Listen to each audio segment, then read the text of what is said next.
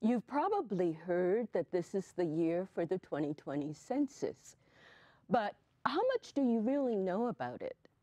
Well, whatever you know, you'll be able to find out more on Talking with Henrietta, coming up next.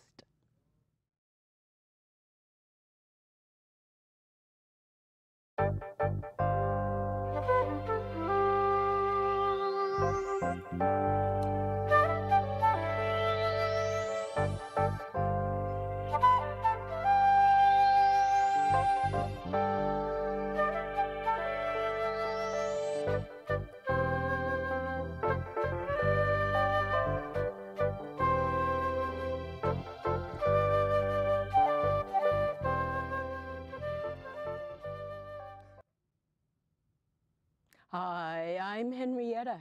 Every 10 years, the U.S. conducts the census, which is required by law as a way of getting an accurate count of the number of people living in the country. The very first census was conducted in the U.S. in 1790, and it has been carried out every decade since then. There are a lot of misconceptions about the census, and this year especially, there might be a lot of fears surrounding it. On this show, I'll speak with 3 guests who are involved in outreach activities to dispel fears regarding the census and to encourage as many people as possible to participate. Seated to my left is Ruben Avila, who has been a guest on my show before. Ruben is currently the Director of Career Center Services for JobTrain, a nonprofit career training center in Menlo Park. Ruben has gradually climbed the career ladder in the 24 years that he has worked with the organization. Seated to my right is Jonathan Garcia, who is a senior attorney at the Legal Aid Society of San Mateo County. Jonathan is also an attorney with LIBRA, which stands for Linking Immigrants to Benefits, Resources, and Education. He is bilingual in English and Spanish, and his main area of practice is immigration law. Seated to my right beside Jonathan is Walter Manofetoa. Let me do that again. Walter Manofetoa. Walter is a Census Community Outreach Specialist at JobTrain and also a Community Engagement Specialist for the Peninsula Conflict Resolution Center. Well, welcome to the show. It's a thrill to have you here. Walter, give me your last name. Did I pronounce that? Yeah, it's Manofetoa. Jonathan, do that. Manofetoa. Yeah. Close. Manofetoa. Manofetoa. Yeah. Well, I tried it twice. Does it mean anything in particular? No, it's just the lineage of my father's side. So there's this thing in our Tongan culture where our last name is passed down from a very strong lineage, and so that's just the last name that represents my dad's side of the family. Yeah. Well, it sounds very unique. Thank you. Yeah. For English ears, not for Tongan ears, Yeah. huh? Well, I mentioned that you're all involved in outreach activities. So how did you get started with outreach activities for the census? Well, in my case, JobTrain applied for a grant that was being RFP'd through San Mateo County to do census work in the region, because San Mateo County realizes the importance of participating in the census and what it means to the community at large with funding and representation and so forth. And so they wanted to really get the hard-to-count communities in where JobTrain is located in East Menlo Park, East Powhatan, and East Menlo Park, the Bellhaven area, are communities that were considered hard-to-count communities because of the immigrant population.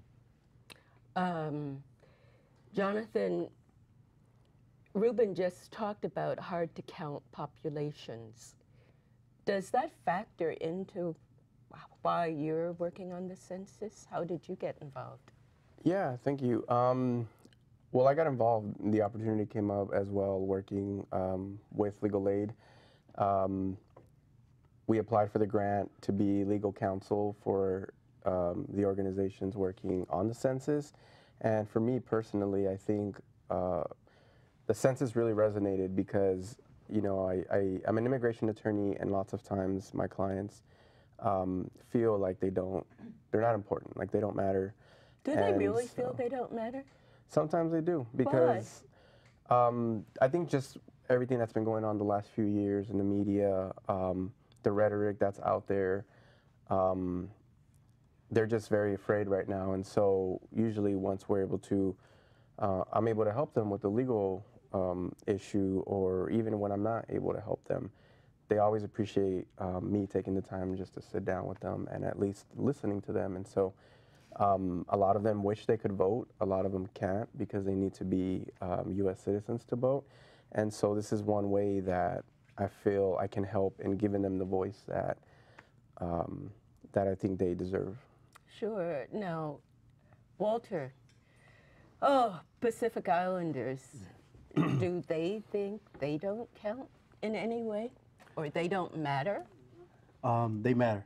And I think census plays a huge part in highlighting the importance of data, because data really gives us the opportunity to advocate for our community. And so when our community is undercounted, that means we're underrepresented. There's not enough resources for our community. So this type of work in the Pacific Island community is very needed. It's like we need a lot, and we need a lot of people advocating for this type of work. And so when Job Train did an outreach at CSM with the Pacific Island Count Committee. What's CSM? CSM stands for the College of San Mateo. And Job Train did a presentation or did outreaching for somebody to work for this position that I'm at now at Job Train. So I applied and I got involved. And when I started at Job Train, it was beginning of December. And I started to learn about census. I started to learn about data. I started to learn about misrepresentation, and I started to learn about a lot of things that that census impacts our community with. And so it's been a good journey so far, and so that's how I first got involved with census. Sure. Ruben, this isn't your first time working with the census, is it? You worked, what, 10 years ago? Going on, this is my third census. Ah. Yeah, and but the previous two I did merely just aided the census in providing space at Job Train and coordinating with their outreach efforts and helping get the word out. But at this level, it's my first time with the county's deep involvement in making sure that the messaging is consistent, and that there's a concerted effort to kind of make sure people are well-informed, well-rounded, and make good choices about participating. What differences have you seen in the 3 times that you've been working with the census? This time around, it's very intense, very involved. There are definitely strategies that the county's looking at, San Mateo County, to make sure that we leave no rock unturned. We're looking at making sure that people are well informed, that information is provided to everybody, and they understand the implications of participating and also the implications of not participating. So they're really making a real big push to make sure people are educated, are knowledgeable about what the census means. You may not necessarily vote, but you can definitely participate in the census. Sure. Now, since you're all involved in outreach activities, and you probably have already started, what type of feedback have you noticed with any of the people you've been talking to? Have they expressed concerns or wanted more information, or what have you seen so far? So one of the events that Job Train hosted a couple weeks ago was this thing called On the Table. It was through Silicon Valley Foundation Community. It's basically a facilitation of discussion about civic engagement, but the theme for Job Train's facilitation was the 2020 census. And so some of the feedback that I was getting from our participants were this type of lack of knowledge how to navigate the legal system and how to advocate better for the community. And another thing that the participants were talking about was they do not trust the government. And then there's this sense of fear that's been perpetuated by the rhetoric that we see from this administration. And so those are very valid thoughts and feelings in our community, but we also educated them about the census, and why it's important, and how it can benefit our community, and be very inclusive in terms of civic engagement, whether you are documented or not. And so we highlighted some of the fears, but we also educated and gave them knowledge about the census. Do you think they were convinced? I don't have an answer if they were convinced, but I know that it's a process, right? And I know that from the beginning of the facilitation, there was this uncertainty of the 2020 census, but by the end of the facilitation, they were more motivated to participate in the 2020 census. That's good. Yeah. I was kind of startled, Jonathan, when you said people, the immigrants, some of them that you deal with, don't feel that they count. They don't feel that they count in what ways? Well, there's a lot of focus on them right now from this administration. Yes. So for the administration, they count.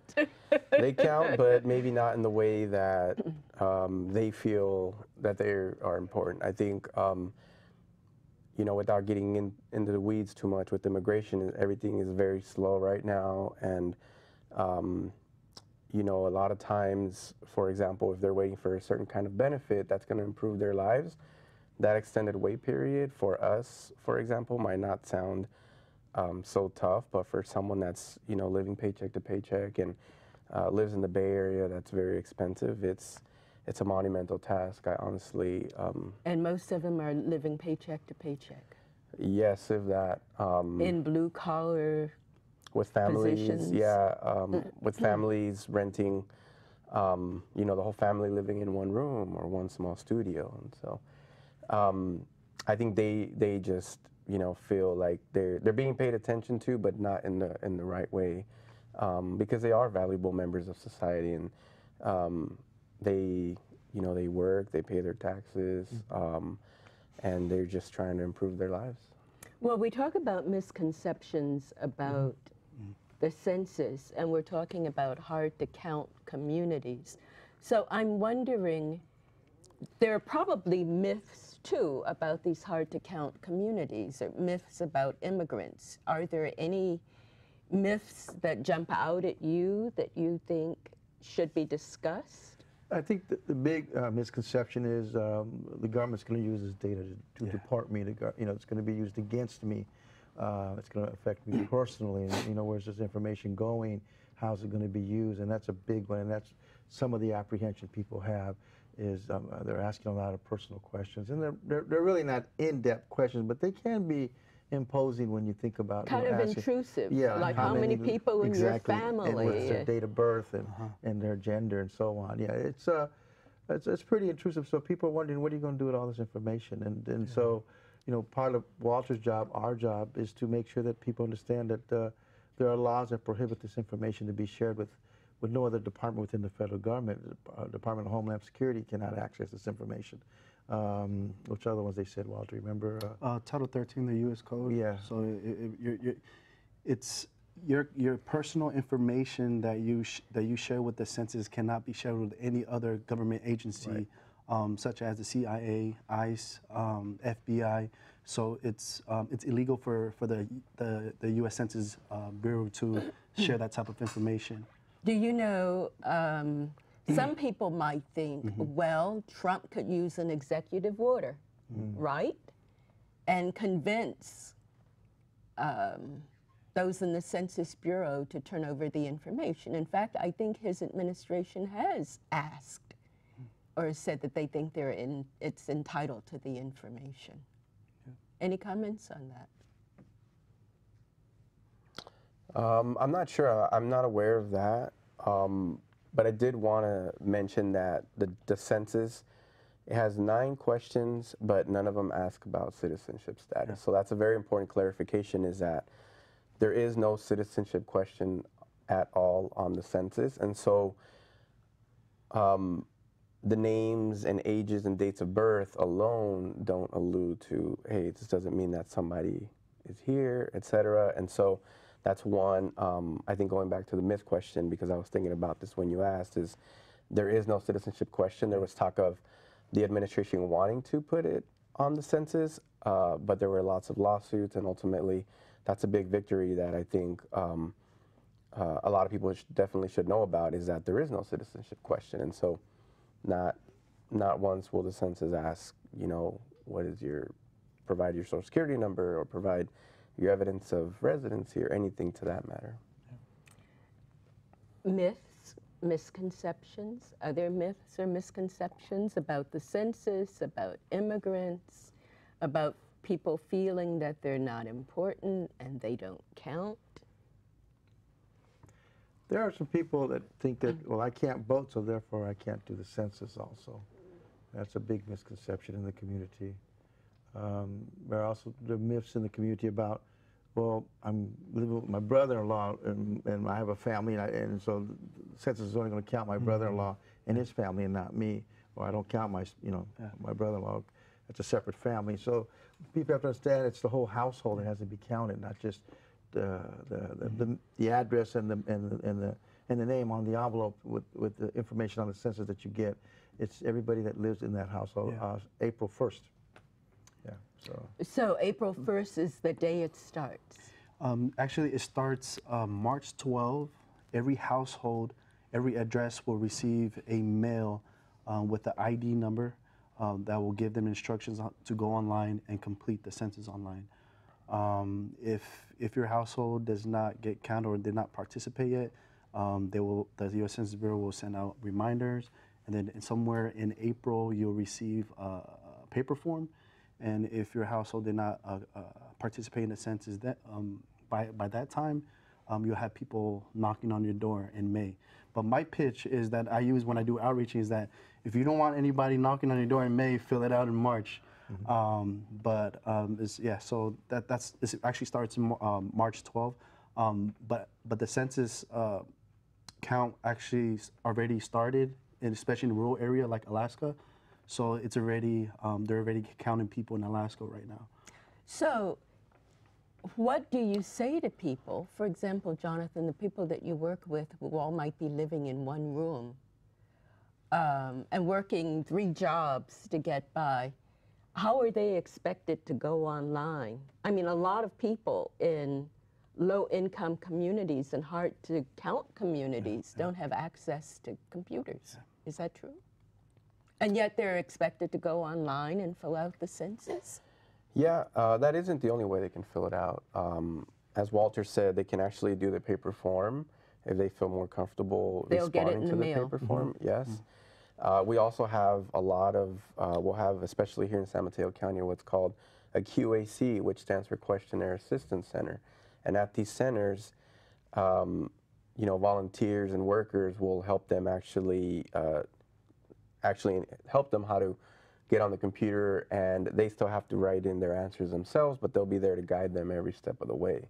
And there's actually even an option where someone can call in, and they'll have instructions available in multiple languages, and so there's definitely plenty of ways. And also going back to the myths, I think a big one is people say this is going to take way too long. But I tell people it's literally 10 questions. It went up from 9. Yeah, well, it's 9 to 10 questions. I think it depends. How many you add your family? Because you got to get each person has to have a name, date of birth, and gender. Yeah. So you were going to say, continue. It doesn't take up that long. Yeah, I mean, 10 questions. We say it'll probably take about 10 minutes, but it's going to impact the next 10 years of. So let's talk about those questions. There is the name, there is the birth date, the people in the family, the gender. Male, female, only male, female? Yep. Only male, female. Yeah. This census. Yeah, hopefully the next one, it'll be different. Yeah. Race? Yes. There is race. And what kind of categories? They have, we saw it today, they have the breakdown for a variety of different categories of ethnicity, but there's only for race, it's African American, white, and Latino or Hispanic? Asian. Asian, and also Native Hawaiian, so it's Native Hawaiian, Chamorro, Samoan, and then other Pacific Islanders. So we have a poster that shows different races that says on the poster, if we can see it, they can pull it up in the, that's the one. So that kind of illustrates some of the different groups or ethnicities. Anything that jumped out at you in terms of that poster that you might want to comment on? I think it highlights our changing demographics in the United States. If you look at like the census from the 1990, 2000, 2010, and then you know we're going to now look at 2020. The populations are always shifting, and the ethnic groups are always changing, and so it's important that we get counted so that the right representation represents specific groups and localities in our country. Do you know, I think that is just such an important comment, because when you talk about the changing demographics, I think that's almost at what's at the heart of the Trump administration trying to deny more immigrants from coming into the country and pushing out those who are currently in the country because of those changing demographics. And voter suppression, it seems to me, could be one of the reasons to withdraw or make sure that people from other ethnicities do not vote to get representation. Any comments? Because that clearly does, that poster represent changing demographics, doesn't it? What some of the concerns and fears might be. Yeah. Well, to give you an example, California is the most proactive state, one of the most proactive states in the union right now, who's deeply involved in pushing information out and about why the census is important to the communities, the counties, and so forth. On the other hand, you have a state like Texas where they're doing very little for the census. So there's that. You can clearly see where what states feel it's important to participate in the census and get the numbers in and get the representation and the funding that's needed to sustain these communities. Well, it's my understanding in California, each person is worth from like $1,200 to $1,500 a year. Yes, when they're counted. Now, I would think even in Texas, while they might not be doing a lot, so you say that they would too get money on the basis of the number of people who are counted in Texas, right? But they're not going to go out of their way to count everybody. But maybe to count certain groups, certainly not those who have been traditionally underrepresented. Exactly. So what we're talking about is why it's so important for people to participate in the census. Now, you had mentioned in the group today, what group? We have some photos from the meeting today, and we can start looking at some of them, and then you can put in your comments. I don't think you were there, Jonathan, but Walter, you were there, and you were there, Ruben. So if you could bring up some of the other photos, and we can talk about the meeting. So, Ruben, Walter, what was that meeting about today? Who held it? So was it held by the county? It was held by United Way. United Way. Yeah. Yeah. So it was training a lot of the organizations who are funded by the county, or was it funded? Or United Way. Or United Way. Just giving them training on how to answer frequently asked questions in the community.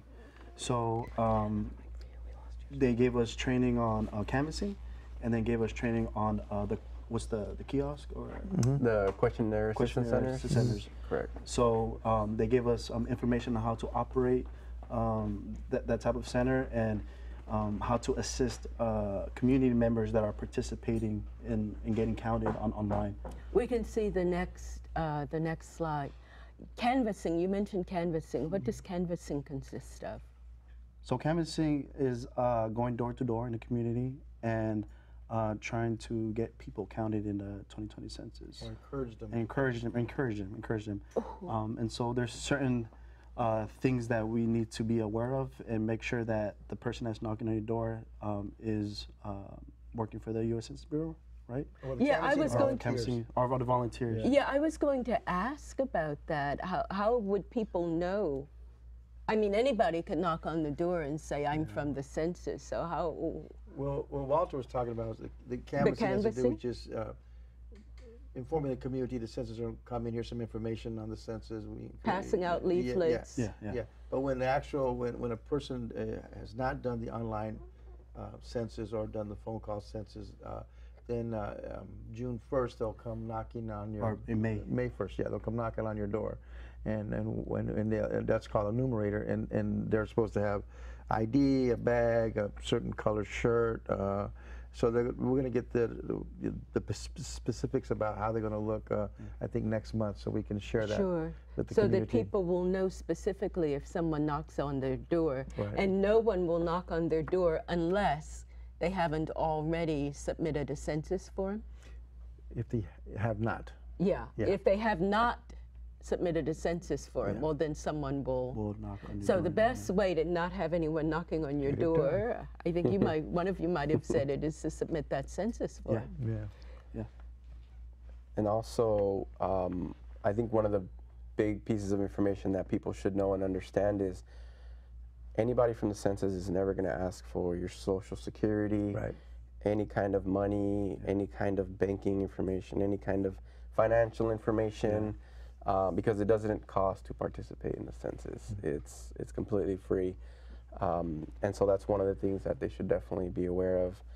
And, you know, it's like anything else. If, you know, you have a question, they can call, you know, anyone. And as Ruben said, they're going to have IDs. And I believe this year, the census even has a number where people can call and verify the worker. And so that's something that can also help. You know, you said it doesn't cost, and I'm thinking if people are leery about participating in the census, certainly if they feel they have to pay for it, that would. Correct. Yeah. So there's no exchange of money at all in any way, so no scammer. I can't even imagine how that might operate. Well, it might happen. We don't know. How a scammer could say you have to pay. It's so important if you're worth $1,200 or $1,500, and but you're not going to get that money. So we're talking about people, each person who submits a form for the census, talking about their family, how that form in each person involved is worth at least $1,200 to $1,500 for the state of California. But that person doesn't get the money directly. They get it indirectly, and how? In services, in parks, and roads, and health care, and other public services, in a multitude of different ways. They get the money comes back into the community, and it benefits the whole community, not the individual, but the individual benefits too, by the increase in services and other things that come with it. So do you really think that we're going to see increases in services? I do. I mean, the way I explain it to people is if a community representative is out there asking for more money, it's very easy. The first question the government asks is, okay, why do you need more money? What's the answer to that going to be? Because we have this many people. And so the first thing that might pull up is, well, let's see your census results. And so it's a very first step in trying to show that you do have people that need services. And that's the way I explain it to people is anytime anyone's going to be asking for money for the community, it's going to be very hard if you say, I need money, let's say, for example, for 100 people. And they say, well, your census showed that you only have 20 people living here. And so I think that's a very general way of explaining it, but I think that's a good way of telling people that their numbers do matter and the representation does matter. Yeah, and I'm thinking even on the political level. I heard something about California maybe losing a representative because the population is declining with more people moving out because of the cost of living. Have you heard anything like that?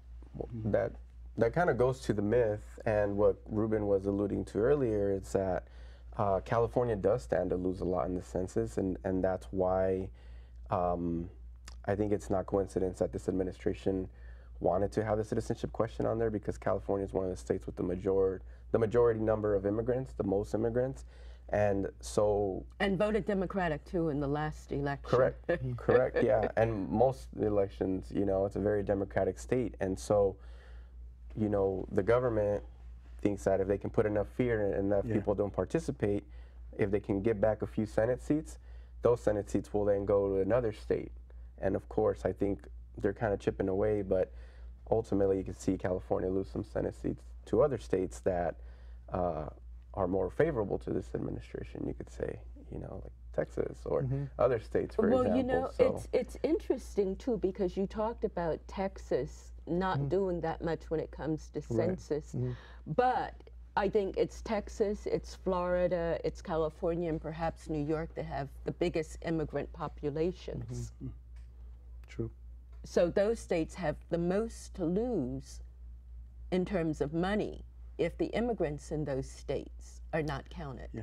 And at a micro level, San Mateo County, and that's why we're so focused on East Palo Alto, because it's part of San Mateo County. But if you look around San Mateo County, you go to the grocery store, you know, you look around you, it's full of immigrants, and the majority of our, well, I shouldn't say the majority, but a lot of our population here in San Mateo County is immigrants.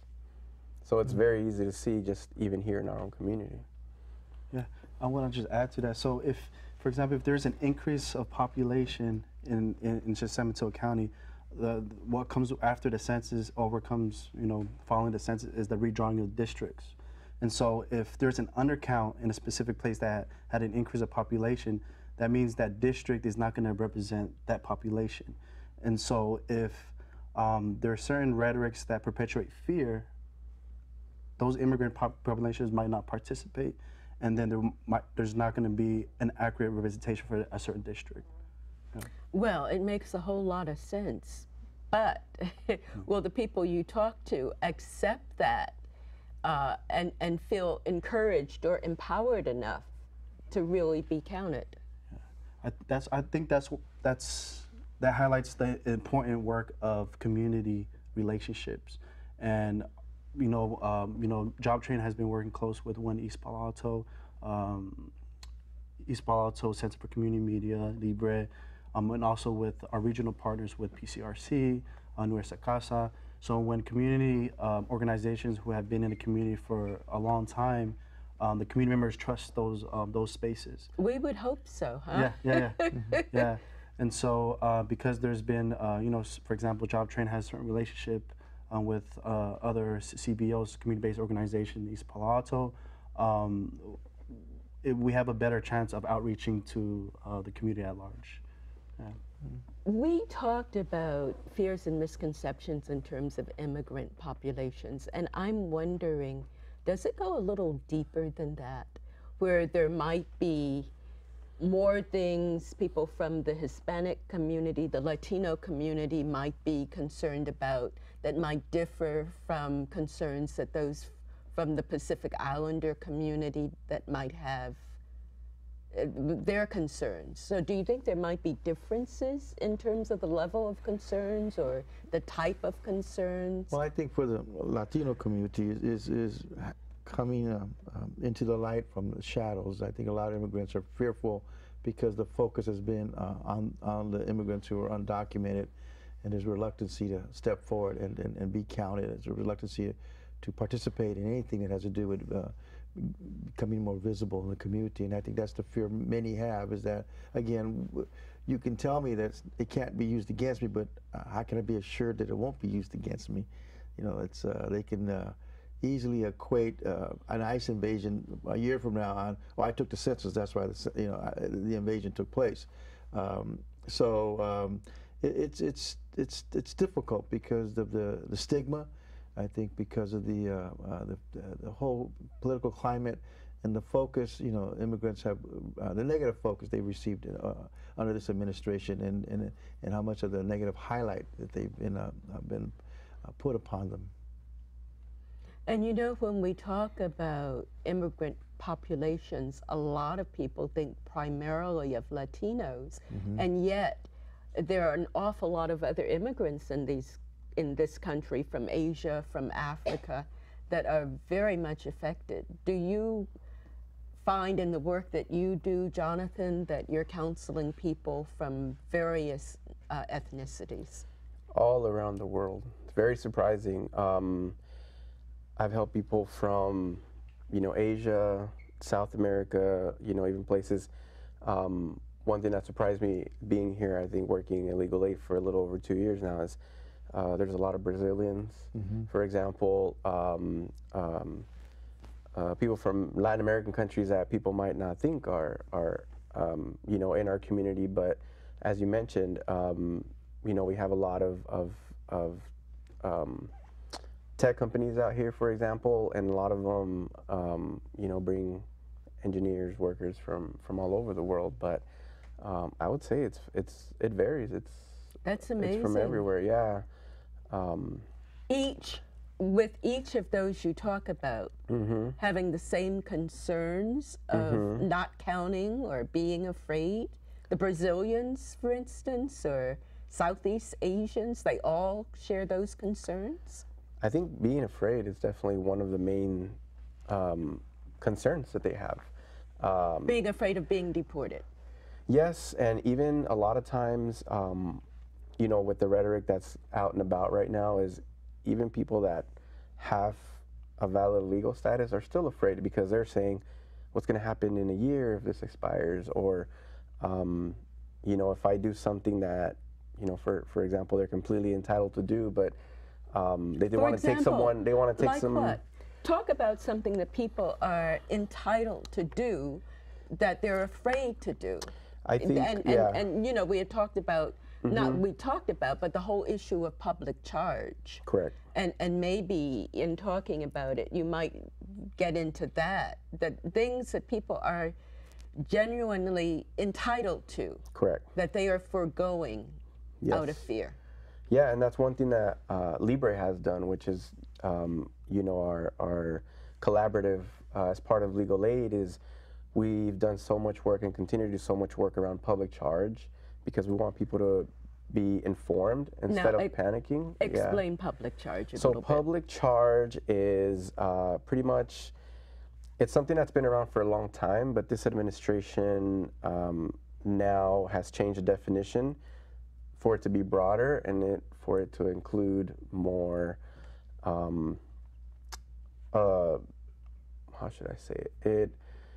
They're broadening the definition, as you could say. And so what this has created is a lot of fear, which is what their intent is, because it all goes to the public benefits that people are using. And like food stamps. Food stamps. Or aid to pregnant women, or aid to families. Correct. Medi-Cal, emergency Medi-Cal, CalWorks, CalFresh, Section 8 housing, for example. So a public benefit is any kind of benefit that someone receives on behalf of the government. Sometimes they're from the state of California, the benefit, and sometimes the benefit's federal. And so we've done a lot of work, and I think just overall it's just been a lot of fear. Free lunches for children. Correct. School lunches. I think there's 3 to 5 programs here in California. ACE is another California program. And ACE stands for? It's San Mateo County's local medical program that they use. And so it's things like that where people, for example, we have a lot of mixed status families. What that means is that the parents may be immigrants, but the children are U.S. citizens. And the U.S. citizens, as a matter of law, are entitled to these benefits, but the parents are very afraid because of the rhetoric that they disenroll or they get off benefits. And that's kind of sad, really, because there are people who really need the assistance. And having children go without lunches, for instance, when they're entitled to lunches. So you were talking about some of those programs and benefits that people would go without that they're entitled to. Correct. Yes. And it's like you said, it forces people to choose between having the basic necessities that'll help them make ends meet living here in the Bay Area, especially here in San Mateo County, or getting off of something that's not going to affect them in any way, but just because they're so scared, they'd rather just disenroll, which is sad. So Walter, Jonathan just talked about the groups of people across the board in terms of ethnicities who are affected and very much concerned. Some of the things he mentioned, does that apply to the Pacific Islander community? What might be some of the biggest fears that you've encountered? I think in what I've encountered in terms of outreaching with my Pacific Islander community, there's a big disconnection between how the census relates to people like right now. And so, you know, part of my job, you know, in outreaching is trying to make the census relate to people's lives, like educating them on how those resources impacts them, their families, Head Start, Medi-Cal, Medicaid, all of these important social services are programs that I use to advance the census information with the Pacific Islander community. When Pacific Islanders migrated to the United States, a lot of the places specifically in the Bay Area that were able to retain culture and community were churches. And so a lot of the churches in the Bay Area that have like Tongans and Samoans in their congregation are the places that I tend to go to for outreaching. And I have a lot of relationship with certain pastors in the peninsula, Tongan pastors in the Methodist Church and the AOG churches.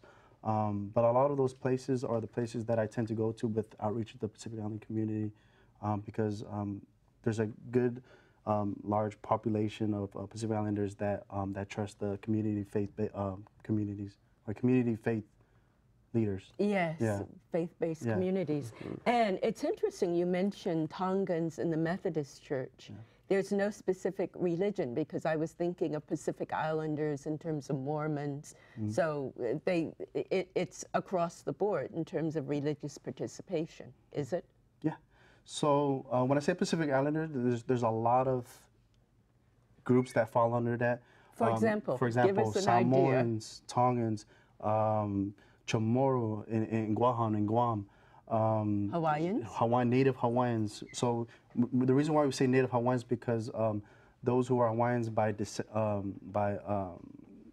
who are born Native Hawaiian, they're indigenous to the United States. So we say Native Hawaiian, not because people are from Hawaii, but because they are descendants of Hawaiians. So And that's that why we say would Native kind of Hawaiians. exclude perhaps Obama's mother. Who Native Hawaiians you're not talking about people who might have served in the military who moved to Hawaii. Yeah, so I'm talking, it's referring to indigenous people from Hawaii. So that's why when you look at the census, it says Native Hawaiians, specifically on those, on the race and ethnic category. Yeah, but for Mormons, Catholic, I think some of the churches that a lot of Tongans attend here in the peninsula is Mormon churches, Catholic churches, Methodist churches, and I think some Wesleyan churches, and a couple non-denomination churches. So you know, it's interesting, we're talking about how communities will lose money, and President Trump has just issued his budget, and that budget has the biggest cuts are in social services. So it's precisely the programs that we're sitting here talking about that people are entitled to. And what do you say for those opponents who talk about entitlements, that people shouldn't feel that they are entitled to, and there should be a cutback in terms of entitlements? How do you respond to that? You know, the entitlements people think of in terms of welfare. Well, those programs are supposed to be safety nets. No one should go hungry to bed at night. No one should be without health care, insurance or coverage. As countries, the wealthiest country in the world, I think that it's a matter of taking care of your fellow Americans. That's what it's about. And so I strongly feel that I don't see it as an entitlement. I feel it's just taking care of your people. And when you say your people, you mean all people? All people. All yeah. people. Yes. Well, I think if people really felt that way, taking care of people, you wouldn't have homeless in the streets. Right. right? Correct. So Jonathan, in terms of entitlements, do you come across people, those that you work with, who are afraid, other than public charge, who just ordinarily say, well, that sounds like welfare and I don't want to take welfare, and therefore they do without services, or what's the mentality, the different types of mentalities that you run into? I mean, I guess there's a little bit of everything. It's just a wide spectrum. I mean, each person is different. But I mean, I think like you were talking about earlier, the people that talk about the entitlement, I think they're already using the wrong word to begin with. I don't think entitlement is actually even the right word, because I would say that you have to meet certain requirements to get certain kinds of aid, and so you have to show this, and therefore it's like applying for any other process. So. And no one is entitled, or people are entitled, or so let's break that down in terms of natural, perhaps God-given rights. You know, people would say it's a right to have a home. It's a natural right. And so entitlements, how would you define it? I mean, if entitlement isn't the proper word. I just think entitlement might give a wrong connotation, I think. I think it's, like Ruben mentioned a little bit ago, is we're all humans. All the rules, all the regulations, it's things that we created. And so, you know, the way I explain it to a lot of people, because sometimes, especially right now, is a lot of people have strong opinions about immigration law, is I say, if someone comes knocking at my door asking for something, I'm going to sleep at night if I help them. If I don't help them, I'm probably not going to be able to sleep at night. And so that's just what I think, but you know, different people feel differently. Right. So I think maybe that's why you're doing what it is that you're doing, right? And I mean, so you can sleep better at night. And I told them it's okay. It's perfectly fine to agree to disagree. And so it's just whatever people, you know, whatever helps them sleep at night. I mean, there's two sides, you know, of every coin, and so. You know, are you sure you're just two sides? I mean, there's a lot of sides. Yeah, well, for us, there are no sides. It's everything's in the gray area. But I mean, just me personally, I mean, sure. it's that's all I tell people is I think of it as someone's coming and knocking on my door and asking for something.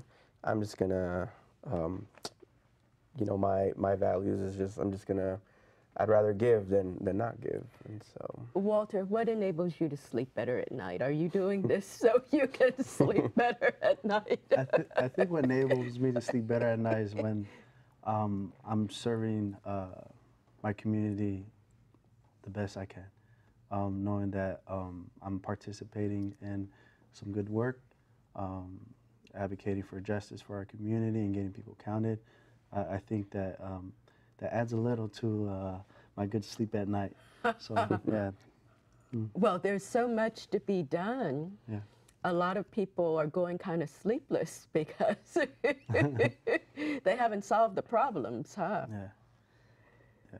It's a journey. It's a journey. It's a journey. So it's not the destination, it's the journey? That's right.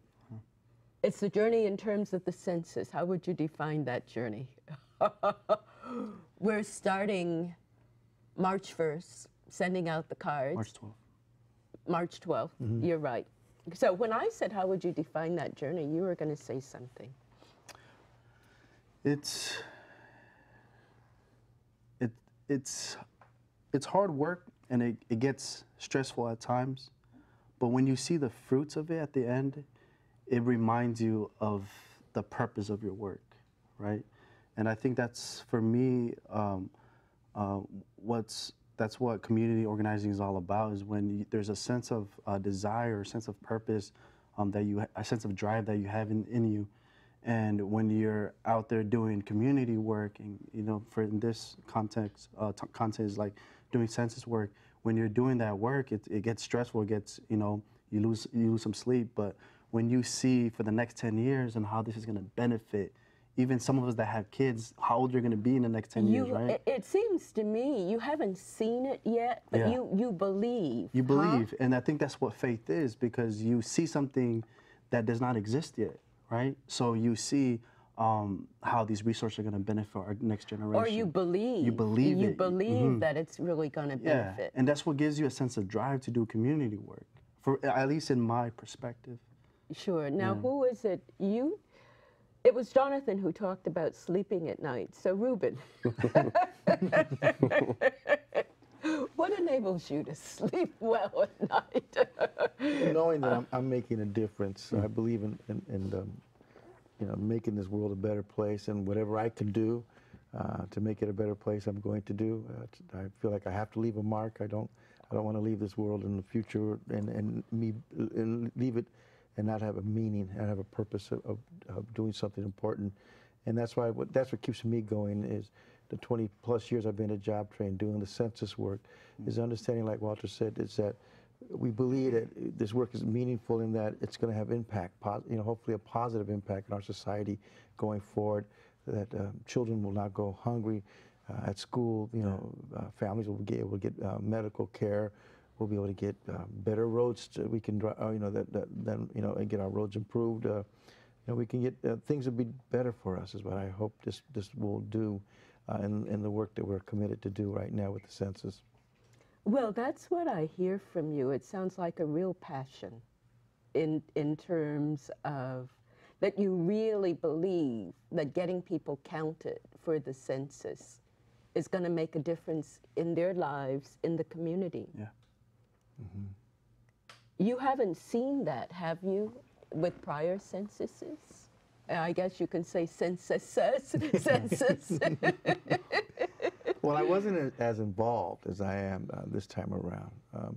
In the past, I was working directly with the census and accommodating their needs for classroom space, for training, and helping them, promote the importance of the census. But this time around, I'm probably very deeply involved in it now, and I feel strongly about it now because of the political climate and the repercussion it can have. We do it, great, that's a positive result. If we don't do it, it can have definitely a long-lasting negative impact on our community. Well, I would certainly think when you look at the political climate now, depending on what side you're on, getting people counted really makes a difference. If you believe in the purpose that the census and will affect all of the different things that we talked about, right? Yes. Yeah. And I think even independent of, people's political beliefs, 10 years is a long time. If you, count 2020 on, that's at least, at least two different, or at least one different president, depending on what happens. But even then, it's a long time, 10 years. And so, the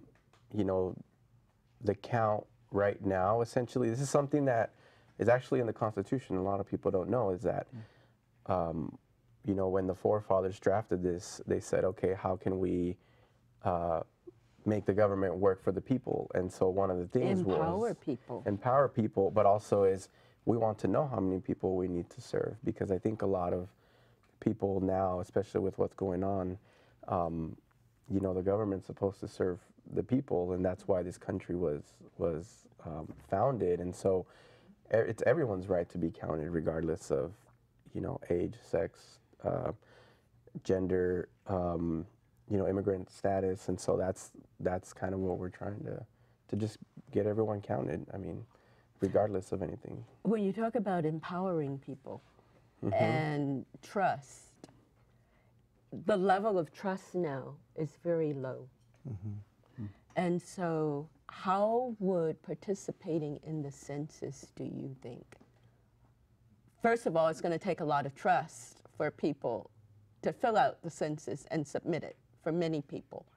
But how do you think participating in the census will affect the level of trust that people will have or would?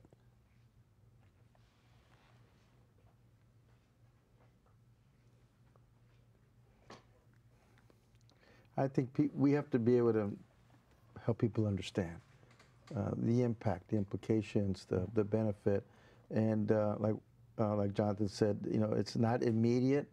The participating, the results will have, but if we all believe that there's going to be a long-term benefit, that if I may not see it in 10 years, but maybe my grandchildren will benefit from the effort we make to make sure that people participate in the census. And so you have to kind of help people see that vision of what the future may provide for us if we all do our part and do the census. Yeah, like one of the hard to count populations from 2010 were kids that from 1 to 5, and if there's an increase of a population between that age group in that age group, then there will be proper allocation for services that serve that age group. And so when we think about that hard to count population, kids, right? And then we think about our kids. I don't have kids, but if we get people to make the census connect with people by highlighting the specific resources that impact their kids and how old they will be for the next, as we go to 2030, how old will they be and what type of schools will they be in, and what type of communities are we imagining for them. When we make that connection, it'll empower them to participate in the 2020 census. Any connections we haven't made in the time remaining that you would like to make? Can you repeat that question one more time? Oh, you talked about making the connections, and so I was saying any connection that we haven't made in terms of the census and its importance that you might like to make. 30 seconds left. The countdown is beginning. Please participate. Yeah, it's painless. It's painless. 10 questions, Yeah. 10 minutes, 10 years. People Yes. understand that. And whether you vote or not, you can be counted in the census, That's right. right? You count. Everyone counts. Everyone counts. Well, that's a great note to end on. Everybody can participate, everybody can count, everybody does count. Whether they feel they count or not, they do. Thank you so much. And there's lots of help out there. And there's lots of help. Thank you for being here to talk about it. And I'd like to thank the viewers for watching. Until next time.